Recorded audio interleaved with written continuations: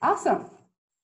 Dr. Scott, thank you so much for giving me the opportunity to speak with you today and answering all the Arabian Stargazer questions. We're very excited to have you here. We can start asking questions or whatever you like. Oh, well, I'm so excited to be with you, Dana. This going to be a lot of fun for me. And I'm so excited by what you're doing with the Arabian Stargazer. You know, my personal background, I grew up living overseas, including spending some time in Beirut, Lebanon, and also spent some time in high school in Tehran, Iran. So I've traveled widely through the Middle East as a kid. I did track meets in Cairo, Egypt every year through high school. So yeah, it's kind of neat to come full circle now and be able to support your really cool vlog. Thank you so much. Thank you very much. I lived very shortly in Lebanon too. It's a very nice, gorgeous city. Yeah. And I'm glad that you kind of know the type of culture that I come from and everybody who asks these questions. So this is going to create like a very unique interview. Mm-hmm. So cool. Start with the questions that they asked. I have a lot of questions, so I'm going to pick a few of the most trending questions. The first one was, why did you want to go to space? What was your purpose? What made you love space? Did you want to be an astronaut as a kid? You know, ever since I was, I could walk and talk, quite honestly, I wanted to be an astronaut. My father worked on the Apollo program when I was very young, so I had model rockets and posters on the wall. In fact, I have a few of them here in my background. I don't know if you can see. That's awesome. But I grew up in and around the space program. Every kid on the block when I was a kid wanted to be an astronaut, but I just never grew out of it. And so I wanted to be actually the very first to set boot prints down on Mars. It didn't quite work out that way for me in my career, but maybe some of your viewers will be, the very first Martians. I very much hope so. I believe the very first Martians have already been born. They may be working for Virgin Orbit or maybe grad school or maybe even in elementary school. Who knows? But they're alive and they're preparing for their exciting careers too. Maybe one day I'll be an astronaut. I'm not working towards that. Maybe that would happen one day. Sure. Definitely. Awesome. And the second question was, which was the most asked question, probably every single viewer asked, what did you feel when you first arrived in space? And did you miss Earth? Did you feel lonely? What was the feeling when you left the ground and you were in that, darkness in space? It's so exhilarating to leave the planet on a rocket ship. It's it's an otherworldly experience. The sense of acceleration, the power that you feel to break the surly bonds of Earth to get into Earth orbit. But once you're there, you have this rarefied view of your home planet. You just can't believe that you're there. We think of our home planet as having boundaries. We see a globe spinning on a table with dots to indicate cities, but it's just a confluence of humanity and nature. And the contrast between a beautiful blue planet and the enormity of the universe with trillions and trillions of stars out there. It's unbelievable. There aren't words in the English language to do it justice. Maybe there are in Arabic, I don't know. But it's such a profound life experience. And so for me, I was just so excited to be there. I was nervous the first time I went because I wanted to feel well. I wanted to perform well. And I knew that a lot of money had gone into training me to perform scientific experiments and to operate the space shuttle. And so I wanted to do my very best. But a couple of days into the flight, I realized, hey, I'm doing really well up here. I feel great, and I'm in this amazing environment. And so I never felt lonely or homesick, but I did really want to get back home to tell everyone about this amazing experience, to be able to share the story. And what I think is so exciting about this day and age is that there are companies like Virgin Galactic, like SpaceX, Blue Origin, and others that will be taking many more people up into space and allowing them to experience what I've experienced. And it's a life-changing, wonderful experience. That's so amazing. I have goosebumps all over me. I leave a city and a country on an airplane and I feel that tremendous feeling, let alone leaving an entire planet or just going somewhere that very, very few people in the world. So this is really exciting. Thank you for sharing that with us. Yeah. Actually, somebody asked and they said, will humans ever colonize other planets? And they also asked, they are traveling to space was impossible. Is there something impossible for humans to do this after research development? And I immediately thought of Virgin Galactic. Virgin Galactic is making space, so it's not very affordable right now, but it's making it affordable for regular human beings to go and experience space. What do you think about that? I'm so excited by what Virgin is doing in Blue Origin, and of course, you know, there's so many wonderful things happening in commercial spaceflight now. Just a week or two ago, the second Virgin Galactic flight, including friends of mine and Beth Moses, became the first commercial female astronaut to fly in space, and Mark Stuckey and CJ flew an earlier flight, a suborbital flight. Blue Origin is about to fly their suborbital flights. SpaceX just had a very successful unmanned docking to the International Space Station. So, you know, we're right on the forefront. It's sort of the barnstorming era of commercial human spaceflight. And I firmly believe that in the not too distant future, people will be able to board a space plane there in Los Angeles or here in Houston and be a half a world away in just 50 minutes or something. You know, all of the planet will become astronauts, and it will change everything. It's going to be so. Yeah, I feel the surreal feeling that we live and I'm alive at a time where somebody can call themselves a future astronaut, and they don't have this rigorous training that every astronaut like yourself had to go through. And it can be like space tourism. I've read that in the 1960s magazines, Russian magazines saying like, oh, do we have flying spaceships? Technically we do. And all these companies that I'm working with a company that has a sister company who's taking humans to other, to other destinations that we haven't even experienced before. So I'm glad that I live in a time where this is possible. It is an exciting time to be alive, and with all the political uncertainties that we deal with, I'm a technologist, and I'm so excited about the wonderful things that technology is bringing to bear. I try not to think too much about politics and craziness that's happening in our world, but getting back to what you were just saying there, I don't know that the future astronauts will need to have all the training that I had. In fact, one of the exciting things about Virgin Galactic is it's a 3-day training flow. You arrive, you just need to know what to do in an emergency, and you strap in, and you're there to enjoy it. And so the barriers to entry, the rigorous training that I had to go through won't be necessary for those in the future, and that's great. That is great. I definitely respect Richard Branson's mission to make space just a normal thing. It's not like space. Definitely. Yeah. Awesome. Cool. A third question was, what are some life lessons that you learned as an astronaut? Well, preparedness. Preparedness and tenacity. Those are the things that have suited me so well through life. And actually, it happened.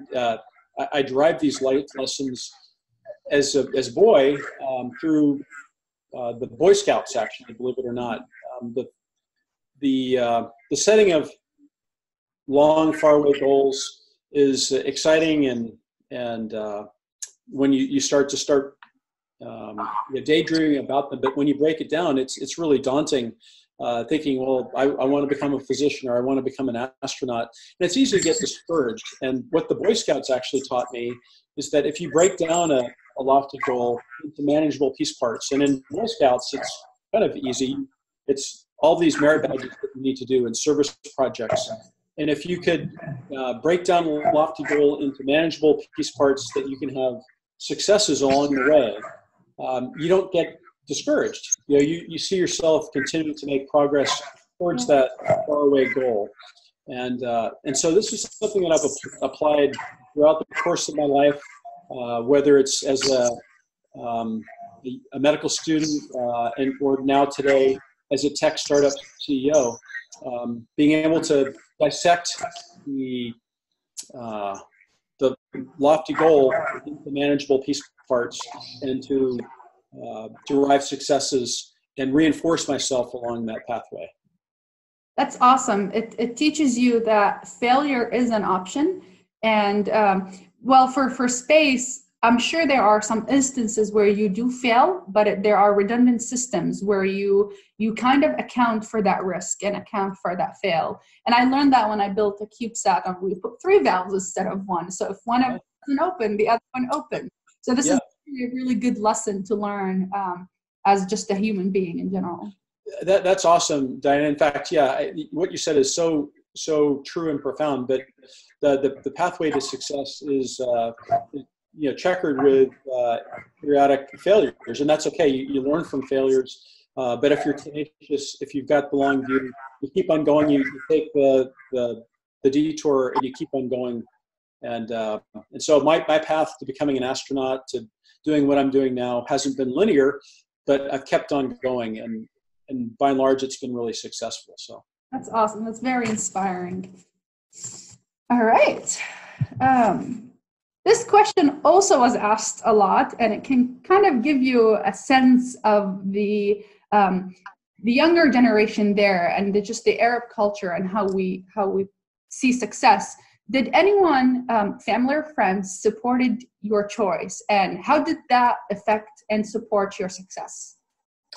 Absolutely, it's a great question, and I was so fortunate to have supportive parents who they might have wished that I joined the chess club or did something more, grounded to earth and less risky. But they realized that I was very adventurous, and I wanted to challenge myself always. So I did some things that were, not necessarily always the most, the safest or the easiest path. But I enjoyed the challenge, and they always supported me.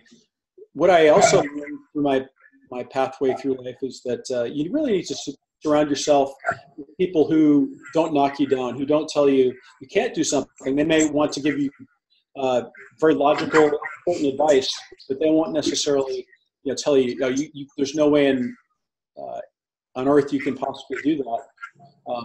You want people that will be honest and direct with you, but not people that will, put you down or tell you can't do something. And so, my parents were very wonderful in their support for me, and then I was very, quite honest, selective in the people that I hung out with. If people were negative, they were out of my life. It's a very good advice, because we get forced into this bubble that we live in, and if your type of passion is not very popular in that country or even in your community, you get discouraged and just try to look at alternate routes, and maybe you take that alternate route and you won't be successful because you don't love it. I mean, I personally, my parents were not very supportive from the very beginning. They're gonna watch this and will be upset.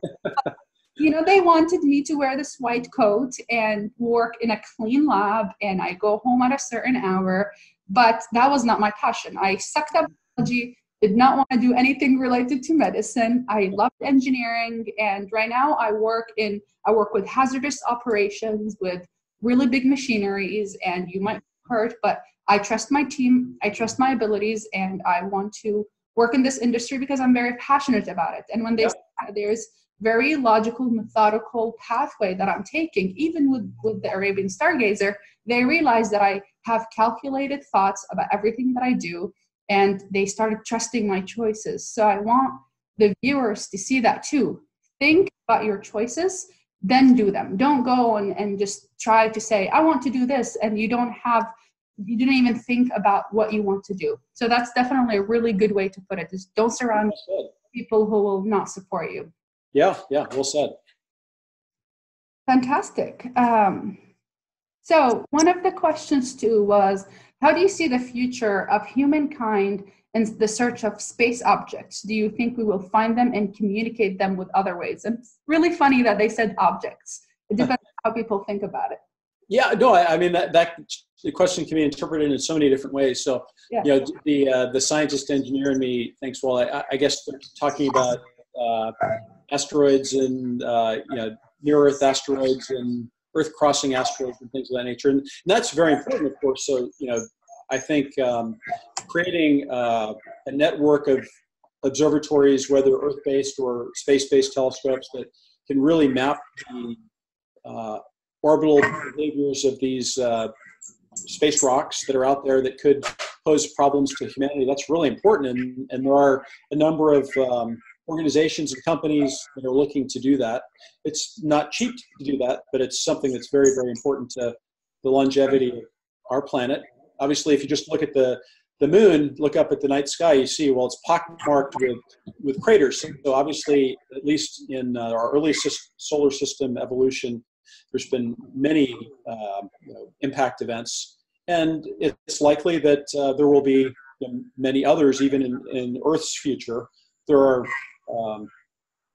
meteorites that come down on planet Earth every day. Most of them not seen, but some of them are, and we can study those space rocks. But we have a lot to learn from those space rocks that help us understand it, how the solar system formed, and help us kind of plan for going out to exploit them too. I get these questions all the time. It's like, there's this YouTube video that showed there's a meteor coming to Earth, and it's going to destroy humanity. And I think the subject is very vague, and there's a lot of things that happen in space that we don't understand unless you have a very technical background. So it's very interesting that you actually translated that question as space objects, as rocks that might hit Earth, or just random objects in space. Mm-hmm. And so there are possibilities, of course, too, that life exists elsewhere in the universe. And I personally believe that life is probably not the exception, but the rule. I believe that there are conditions for life, even kind of Earth like life forms, carbon-based life forms dependent on maybe photosynthesis and or the presence of water and energy. But life might look totally different. It might be silica-based. Who knows what else it could look like? And even in our own solar system, if you look at planets like, or moons like Europa, Enceladus, and Titan that orbit our gas giant planets in the outer solar system, conditions for life could exist there too. These are planets that are ice encrusted, have geothermal or other types of heat energy, and maybe the Loch Ness Monster, exists underneath these ice-covered oceans. So it's really exciting things to think about. It is, yeah. Like space and space objects or aliens or life in other planet can be like bacteria. It might look like a banana. We don't know. It's not necessarily going to evolve the way humans evolve. Correct. Yeah. Yep.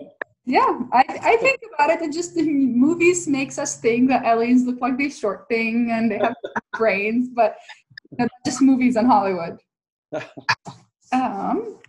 So one last personal question, one of the few last ones, is when an emergency occurs in space, how do you deal with stress and tension?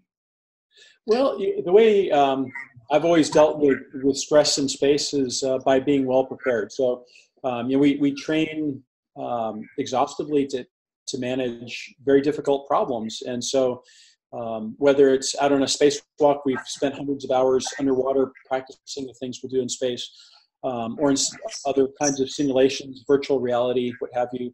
And we really think through not only what we're going to be doing up in space, but what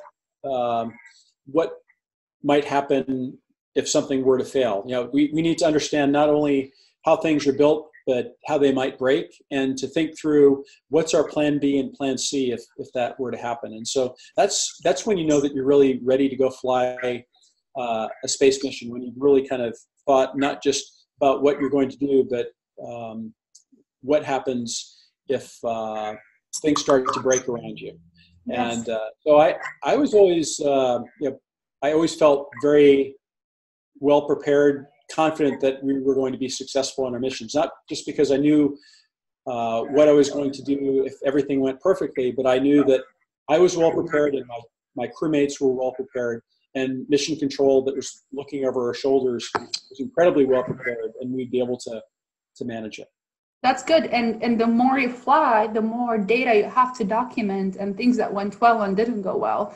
For example, now during stage testing for Virgin, there's a lot of preparedness that comes comes with the job. And the more you do testing, the more data points that you have, the more family data you have that you can graph together, and you know what is the possibility of something failing. So definitely failure is part of the training. They make you fail, so you see how you would deal with that.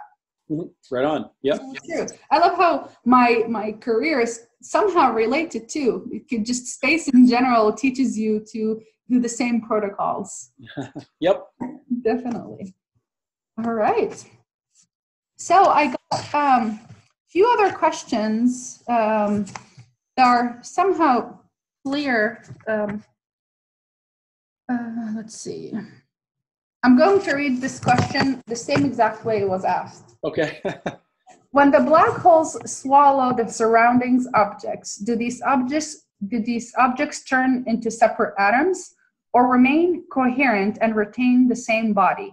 And what is inside the black holes? Does it have another life or just vacuum and silence? Well, that's a profound astrophysical question that no one can answer, in fact. And so, what little that I know, and I think what little astrophysicists know of black holes, it's a one-way trip, and so there's increasing density. Even light is pulled into the core of a black hole, and so there is radiation that emits from the environment, but the event horizon. But who knows what's really happening there? But I guess backing away from that, all of us are hail from stardust. So our molecular structure actually includes the byproducts of supernova explosions. So these incredibly dense stars that explode, creating higher order atoms that are abundant in nature. So everything around us has come from stardust, even though we think of just mundane earth rocks or our own bodies as just basic earth product, but actually we come from the stars. Yeah, I can insert a Carl Sagan quote right there. Well, This Cosmos book. That's awesome. Black holes are just such an exciting subject. You can never talk enough about it. Cool. Some questions I got about materials. Do you predict humans will extract minerals found in space? And what type of minerals are currently explored in space? The person who asked that question said, does the space contain minerals such as diamond, platinum, gold? Well, it's a great question. And so, yeah, the likelihood is that all those things that we value here on Earth, rare metals and so on, and gemstones, probably in some form or fashion do exist elsewhere in the geologic evolution. But quite honestly, for mining in space, which is kind of the core of the question, I think what we'll be looking for initially is something much more mundane. If we really do want to go inhabit space, colonize space, we'll be going there to get something much more mundane, which is water. If we can find water on Mars, on the south pole of the moon, for example, we can break it down, we can hydrolyze it, create hydrogen, which we can do something with potentially, but oxygen, very important for breathing, potentially for creation of types of propellants, oxidants for rockets. We can use the water itself to grow plants, use hydroponic growing technologies to sustain a habitat, to go beyond lunar orbit, for example. So I think the first space miners, if you will, are going to be looking for water more than they'll be looking for, titanium or tritium or anything like that. Yeah, because we want to find these products that would make humans live, and that is that kind of energy that we look for, just the sun and air and water. So I do consider water, and scientists consider water as a material and something that we want to search for, and we've been searching for it for many years. So right, definitely. All right, I'm just checkboxing all the questions that we asked. This one asked it. People asked about how do you How do you feel in zero G? You're wearing this really gigantic spacesuits that NASA makes you guys to wear. How do you feel when you're inside of that? Because it's not a regular thing that you do every day when there's no gravity. Well, so yeah, if we were inside the space shuttle or the space station, I'd be wearing a shirt like this and be floating around. I wouldn't be wearing shoes because shoes are kind of useless, right? You don't propel yourself with your feet, so you're just kind of grabbing on with your hands. So it's very comfortable, shirt-sleeve environment inside a spacecraft. And outside on a spacewalk, you're actually floating inside that spacesuit. So it's really, really cool. That is cool. It's you have a bigger form factor, so you've got this big bulky backpack on, a big helmet, lights, cameras, tools on your front of your spacesuit, and you through training it sort of becomes a second skin to you. You sort of adapt to it, and you forget that it's almost there. It's really kind of crazy how with training it becomes just sort of natural to move about in that spacesuit. But every once in a while you think about, oh my gosh, everything that I needed to sustain life inside the space shuttle or space station is now engineered around me. It's in my backpack. I've got my batteries, my oxygen cylinders, my CO2 removal, my radios, and all sorts of other technology. So you're in your own personal spaceship, and it's really amazing. That's awesome. You can survive just wearing something. That's right. Yeah. That's really cool. And Musk is trying to build like this much neater looking spacesuit, which is also very cool to look at. It's a very cool looking thing. Yeah. It's what we would call an IVA suit, which is an intravehicular suit. So it would sustain life if there were cabin depressurization, but it's not designed for going out and doing substantial work outside. It would be I see. a life preserver, if you will. Yeah, one of the most difficult things that I've experienced from the space industry or just building CubeSats is the weight and amount of space you have. So a small CubeSat, it's the most difficult thing is to build things that are so tiny to fit into that CubeSat. Same thing with spacesuit. You have so much stuff that you need to install on that spacesuit. There isn't really a possibility to make it any smaller. So that's kind of a technological difficulty. It's a real challenge, but as an engineer, it's a really exciting challenge too to figure out ways to miniaturize technologies, to sustain life, to do important science out there in a really harsh, unforgiving environment. So that's why it's so cool being in the space industry. Yeah. So on that note, somebody asked, what are some psychological challenges can future astronauts face on deep space missions, and does traveling to space affect astronauts' health? Wow. So those are two interesting but very different questions. So there are a lot of things that happen physiologically, medically to astronauts, but I'll talk about the psychological aspects first. So on a space shuttle flight for 2 weeks in space, crews invariably can get along just fine. There's no real additional effort needs to be put into crew compatibility or that sort of thing. But when you start to think about a 6-month or 12-month or 2-year mission, perhaps to Mars, cross-cultural issues, psychological compatibility, those kinds of things become very, very important.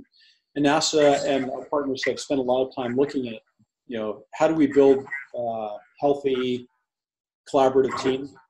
We use the National Outdoor Leadership School, or NOLS, and send crews out on these missions for 10 days or more to develop the cohesion, the leadership styles that work for that particular crew. And it's really important to do that.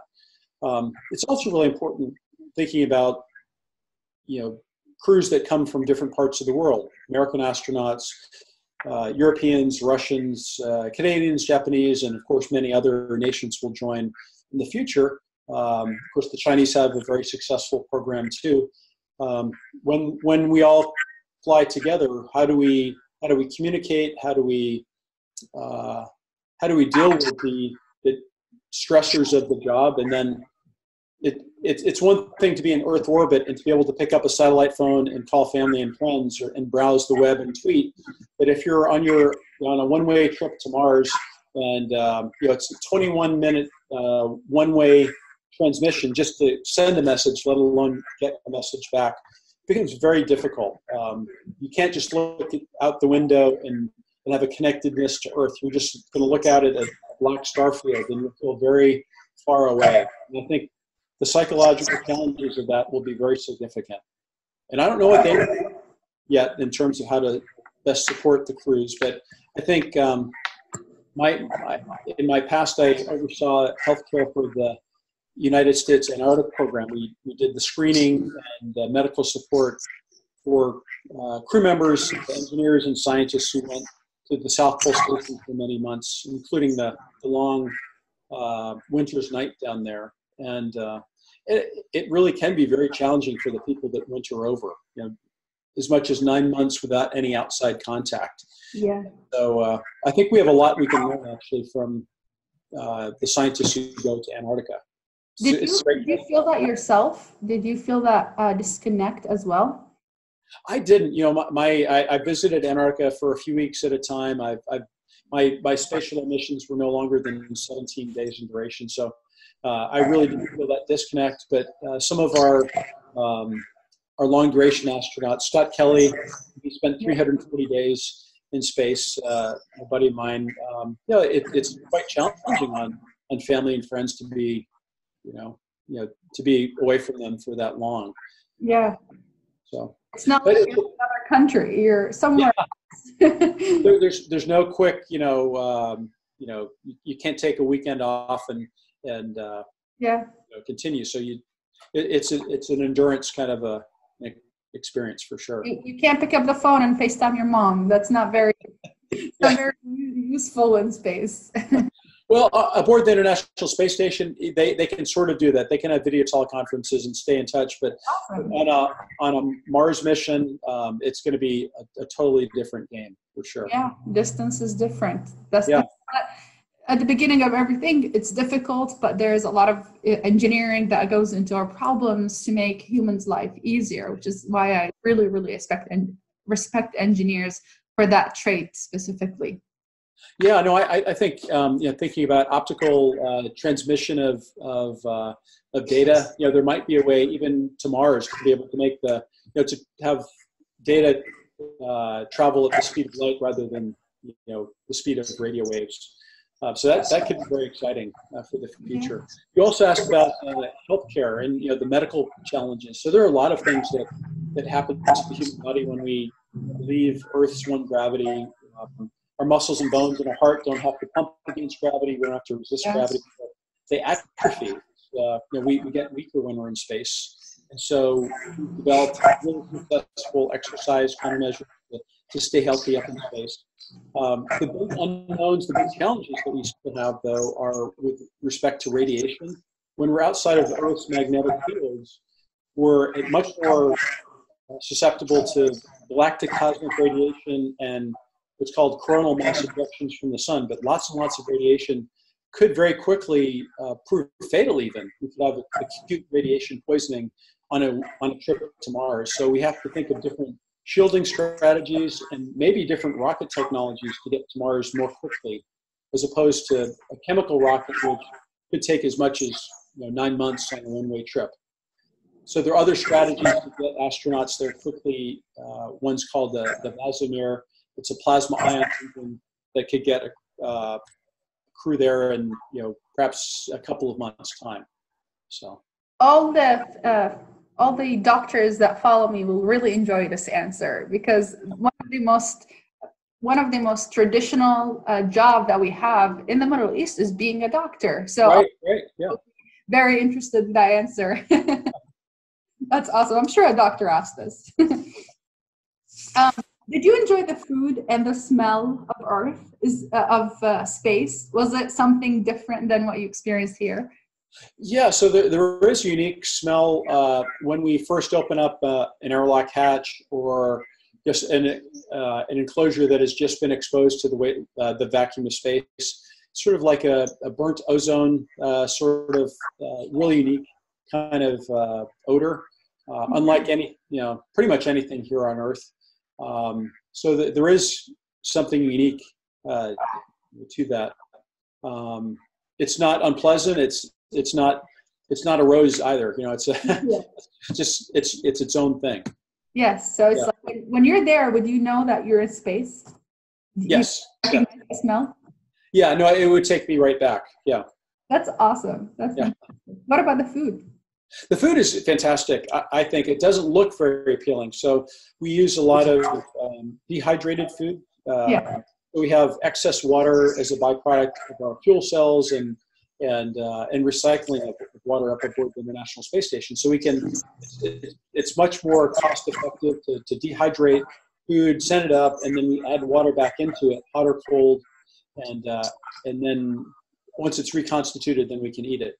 So it tastes fantastic. We have great dietitians and chefs that prepare the meals. That's so cool. It looks kind of gross, actually. It's they're what's some of the worst? Some of the worst. Broccoli au gratin, which is broccoli with cheese. We used to call that broccoli au rotten, but it just really nasty. But you add 6 ounces of hot water, let it sit for a few minutes, and it's really fantastic. Macaroni and cheese. I never eat it on Earth, but up in space, it's fantastic. Yeah. Shrimp cocktail with horseradish sauce, fantastic. Because we have a fluid shift that happens when we go up into space, and so you kind of get a puffy face and a mild headache, and our taste buds are impacted in some way. So we tend to like spicier foods up in space, and so horseradish sauce is really good. You have a really good menu. I want to food. They sell it somewhere, I'm sure, if in a museum of. Yeah, probably. Yeah. So I'm going to end this with 2 questions. It was miscellaneous, but I think it would be the most important answers for Arabian Stargazer. Okay. Yeah. What are the best majors to study to pursue a career in space? Well, there's no one unique answer for that question. It's a great question, but what I would tell any young person wanting to get involved in the space program is follow your passion. Things that you're passionate about, you'll succeed in. So, if you're interested in mechanical or electrical engineering, go for it. If you're interested in astrophysics or medicine or material science, go for it. If you do that, you're going to be really good at what you do, and those are all fields that we need, of course, to advance our toehold in space, to make it accessible for more people to colonize the moon and Mars in the future. So do things that you really enjoy. In the space program, we need people who are well versed in math and science, and in medicine is also a wonderful background as well. But don't try and force fit yourself into something that isn't something you're genuinely interested in, because it'll show.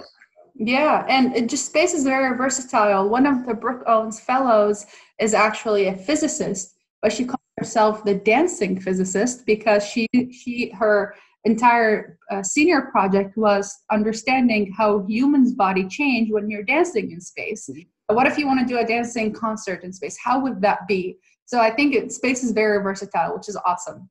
That's really cool. I love the Brooke Owens Fellowship Program. Obviously, you do as well. Yes, I do. It's an amazing program, and I think we need to get the word out to as many young people as possible to apply to that program. But there are going to be so many different opportunities for people of a wide range of backgrounds to have a place in space in the future. And so there will be artists in space, there'll be poets, there'll be scientists and engineers. One day we'll need to colonize Mars like Elon Musk wants to do. So we need a society in space, not just people that are like me in a fairly narrow band of professional backgrounds. Yeah, I do see space as a future to hold all types of careers in one, because if we want to make space feels like home, there's a lot of stuff that happen at home. So I definitely agree with your answer. The very last question is, what advice do you give to the younger generation who want to pursue a career in space, especially if the opportunities in the Middle East are limited? Well, you may have heard that the United Arab Emirates is about to launch its very first astronauts. And of course, Saudi Arabia has had an astronaut already fly. I believe there was a Syrian cosmonaut many years ago.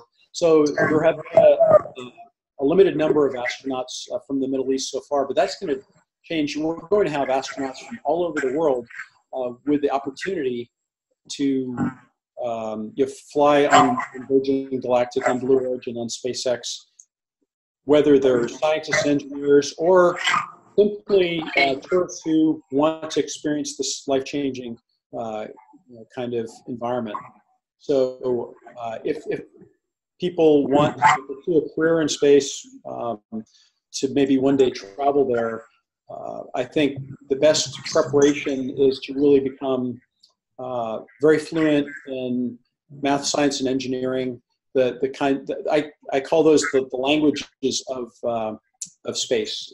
Yeah. It's not just Arabic, English, whatever else, but to be able to be fluent in those technical languages as well. Coding is another great thing that is so important. When we send crews one day to the South Pole of the Moon, or to the Valles Marineris on Mars, to go colonize these incredible places, we're going to need people to be jacks of all trades. So they need to be scientist, engineer, maybe healthcare, but they also need to be machinists, coders. They need to be able to maintain, build, create, whatever is necessary in these extraordinary environments. And so being well-versed in lots of different things, I think would be a great preparation. But at the core, like I was saying earlier, you pursue things that you're really, really passionate about, and it'll take you a long way. I'm going to steal that answer because I get this question almost every day from people who are 20 years or younger, and they ask me how to go to space. And we live in a society that is just, we don't have that opportunity available, especially in Iraq, where I'm from. And I do agree, but I think there's any dream that seems difficult is the dream that you should be fighting for. If you have that drive and you talk to people like yourself who are experienced in this field, it just collecting all these answers to be able to answer the big questions on what is the pathway that I'm supposed to take. Awesome. Yes. Awesome. Well, I want to thank you for giving me, you gave me really awesome answers. I'm going to rewatch this video many times just to focus on every answer. I know you have a very busy schedule, and the Arabian Stargazers, thank you. I'm sure a lot of people across the globe are really excited to have their questions answered personally by an astronaut. And I want to thank the Brooke Owens Fellowship for giving me this opportunity to meet you and talk to you. I cannot be more thankful to the founders, the co-founders who gave me this opportunity. Oh, that's awesome, Dan. I know it's been a thrill for me to spend this time with you, and I hope your viewers get something out of it. And the last thing I'd leave you with is, if folks are interested in any of my kind of crazy stories, I did write a book a couple of years ago called The Sky Below. So yes, check it out, or follow me on my social media as well. But I wish you all the greatest of continued success, and can't wait to see what happens, in the next chapters of your career. So very good luck. excited for that. Thank you so much. I'm going to put a link for your book. Probably I'll add the screenshot at the end of this video and have a swipe up so everybody can buy the book. I'm sure many people will be interested to hear more about your experience. Cool. Thank you so much, Dr. Scott. Have a good day. Bye-bye.